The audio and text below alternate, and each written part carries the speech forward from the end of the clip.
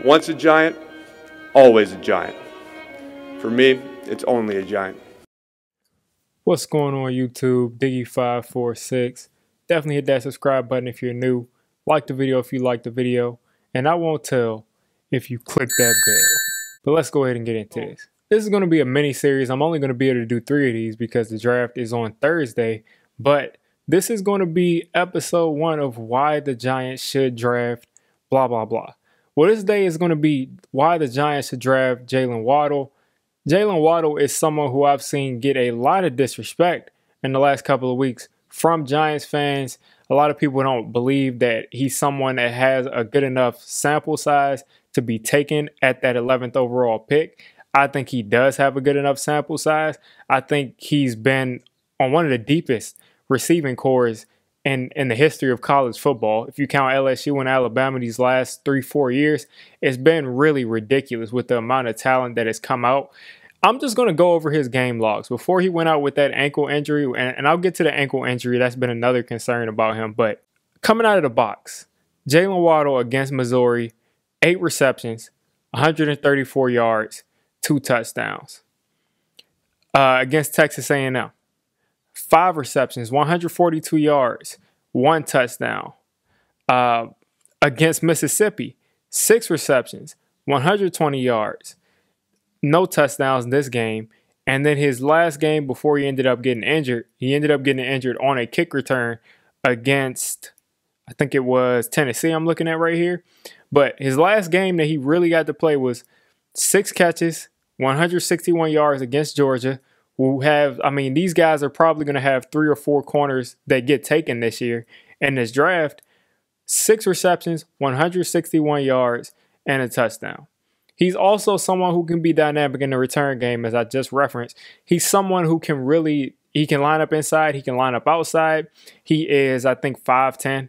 He's legit 5'10". He's not a 5'9" guy. He's 5'10", which is pretty decent. There's a couple corners who are 5'10". You, of course, probably want him to be over 6 feet. But at the end of the day, Odell was 5'11".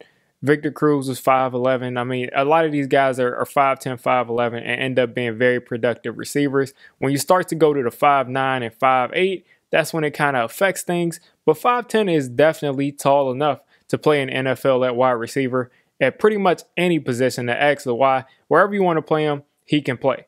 So that's not really an issue. He's 182 pounds, and he plays like every bit of it. He plays like he's over 200 pounds, the way that he's really tough to take down sometimes in the open field. He really runs tough, and he doesn't have that same kind of thing that Rondale Moore runs so tough that he's gonna always be dealing with injuries because he just doesn't care about his body. Jaylen Waddle does know sometimes when to go down, when to get out of bounds. He just understands that part of the game. You look at his running mate, Devontae Smith at Alabama. He's someone who's, 6'1", 170. I think he weighed in at 166. So he's about 15 to 20 pounds heavier than Devontae Smith, and he's about 3 inches shorter. So Jaylen Waddle is more than enough. His size is definitely good enough to play in the NFL. All of that stuff aside, I went through his production. This was on the same team as a Devontae Smith. This is him being the number 1 receiver on the same team as the guy who probably had the best statistical college season of all time for a receiver. And Jaylen Waddle was off to a better start than him. Jaylen Waddle was off to the type of start that would have gotten him the Heisman. This is just facts looking at these stats right here. He was off to that kind of start. They were both on the field at the same time. They were both making plays. But Jaylen Waddle, at that point in the season before he got hurt, was really being targeted heavily, and it seemed like he was going to be the better of those 2 receivers. I still have him ranked over Devontae Smith. And another thing is, specifically, the Giants. We have a Kenny Golladay. We have a Sterling Shepard. We have a Darius Slayton. When you look at Kenny Golladay, what does he do well? He's a guy who can win in the short area, the intermediate area, and the deep area. But the way he's going to win every single time is not with speed, quickness, and route running. It's going to be with being able to use his body, being able to make contested catches, and being that big physical receiver. And at that point, you're a threat anywhere on the field. Now, he is someone who can get open underneath. He can get open. He can get separation. but his bread and butter is making those contested catches. Sterling Shepard is a route runner, but I mean, what is he, a 4.47, 4.48? He's not really the fastest guy. He's a slot guy who he's going to make those catches sometimes that are sort of big plays, but he's never a threat to take it to the house. He's never a threat to just catch this ball and, go 50, 60 yards to the house. He just never has shown that long speed or yak ability to be able to just take anything to the house. Kenny Golladay, he's shown that he can do that, but mostly with strength. He's not going to outrun everybody. He's going to be a guy that can maybe stiff arm some people, maybe make a great catch and, get some people off of him and take it. But he's not someone who's just going to outrun the defense or, have guys have angles on him and he can just outrun everybody. That's just not his game. Darius Slayton is a guy like that, but he's a guy who's going to get behind the defense and then score. He's not a guy who's going to catch the ball in the middle of the field and then be able to turn that into a huge touchdown. Saquon, he's the only person on our offense who's a threat to score from anywhere, anytime he touches the football. He's the only guy on our offense right now. Maybe you can include Daniel Jones with his running ability, but Saquon is the only guy who can really turn any play into a touchdown. We don't have another guy like that. Jaylen Waddle, again, can line up inside. He can line up out. He can do what Sterling Shepard does in that short intermediate area and be that possession receiver, but he can also turn these possession type catches, these third down conversions into 40, 50, 60-yard plays because he's the fastest man on the field. There won't be any time, maybe when John Ross is on our team, if he stays on our team and he lines up outside, that may be the only time that Jaylen Waddle has any threat to being the fastest man on the field. There really aren't any DBs in the league that are running, the kind of, they're just not running the way that Jaylen Waddle is. I don't really agree with Eric Stokes' 40 time. So I really don't see any corners who are really elite speed kind of guys. And it's just going to show Jaylen Waddle in this league is going to be able to outrun pretty much everybody. McCole Hardman is not some all-world receiver, but whenever he catches the ball in the middle of the field, he's a threat to score anytime, any play. And Jaylen Waddle, just because of his speed, is a threat for that. Another reason, Jaylen Waddle's speed alone changes the way the defenses have to play the Giants. You cannot shade coverage over to Kenny Golladay if you have a man who runs a 4.2 who is a good route runner on the other side. You simply cannot do it. And then you cannot, you can't shade the coverage to them and then leave Darius Slayton one-on-one with no safety help over the top because he's going to run by you. So if you get that guy who's a 4.2 field stretcher who can basically, you have to play cover two. You have to have guys over the top, really over the top. That changes things for everybody. It makes life easier for Golladay. It makes life easier for Slayton.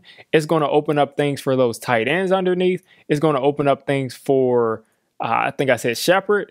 And most of all, it's going to open up things for Saquon and DJ in the running game. You need someone who puts like the fear of God into these defenses.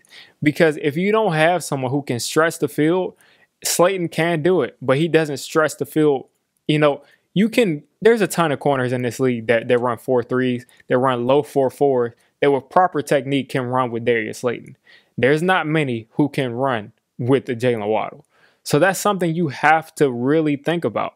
Yes, John Ross may be able to provide us that, but John Ross sometimes is wide open and doesn't catch the ball. And other times he just runs so fast that he cannot even stay healthy and he runs himself out of his hamstrings. We've seen it way too many times, and we need someone who can do that and also be an elite route runner and also have soft hands and also be a lot more durable. So Jaylen Waddle is probably my first option at that 11th spot. I think it might be a stretch even now for him to get there, especially with now that Atlanta is really linked to Kyle Pitts. I'm thinking Kyle Pitts will go there. Jamar Chase may go with the next pick. And then at that point, it all depends on what the Dolphins do, because if they want Jaylen Waddle, they'll take him there. And then Devontae Smith could go at 7. But I'm hoping that one of these teams take an offensive lineman or somebody else. That way Waddle or Devontae Smith will fall to us.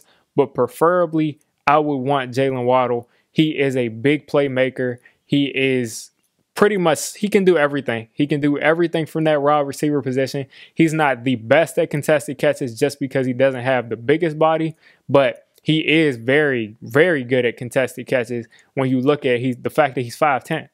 You know, he's not a throw it up every time he's going to come down with the guy, but a good amount of times he will come down with it because he has elite ball skills. He's coming off the ankle injury. I'm not too much worried about it. It was an ankle break.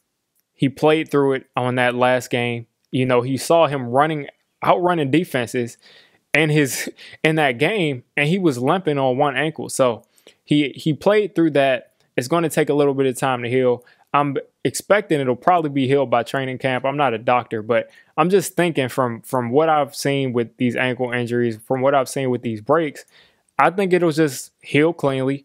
It'll just everything will pop back together, and he'll be the same guy. I do not see this as an issue. NFL teams have not seen this as an issue from the rumors that I've seen. So I think he should be good to go, and he will be pretty much my top pick at 11, just because I don't see another Jaylen Waddle in this draft. I really don't. I don't see a Jaylen Waddle light in this draft. People want to bring up Elijah Moore, who I've kind of, started to like a little bit better, but he just doesn't provide the same thing. He doesn't provide the same thing as Waddle. And I think he's a blue chip elite prospect that you cannot pass on if you can get an interior offensive lineman later on in the draft, which I believe the Giants can. But this is just the first episode of why the Giants should draft whoever. Tomorrow, it may be Rashawn Slater. It may be Devontae Smith. Maybe Penei Sewell. Maybe somebody else. May even be J.C. Horn or Pat Surtain. So stay tuned for that. You'll see that tomorrow and then Wednesday. And then we'll get into that draft. Stay tuned. I'm going to be live for that draft 5 to 10 minutes early. Definitely stop through. It's going to be an eventful draft. You'll either get to see a lot of people rage, or you'll get to see a lot of people really happy about what we did. I think we'll end up really being happy with the pick that we make. So if you made it this deep into the video, I'm calling you a D6 squad member. If you're a D6 squad member, you got to hit that subscribe button. You got to turn on that notification bell. And listen, I make all kinds of content for NFL teams. So if you're not a Giants fan, don't worry. I'll cover your team. If I'm not covering your team, let me know. And have a good one.